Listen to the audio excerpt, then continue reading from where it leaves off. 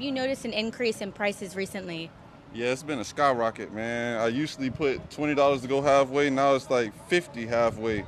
$100 to fill up a small compact car, and I'm drowning out here. What would you say to the administration right now? We need to definitely fix the issue. We need it. We're drowning out here. Rent prices going up, gas prices going up. I can barely make it to work, man. Got to take our kids to school. We definitely need some help with that. We have a solution. We're not doing it. What do you think about that?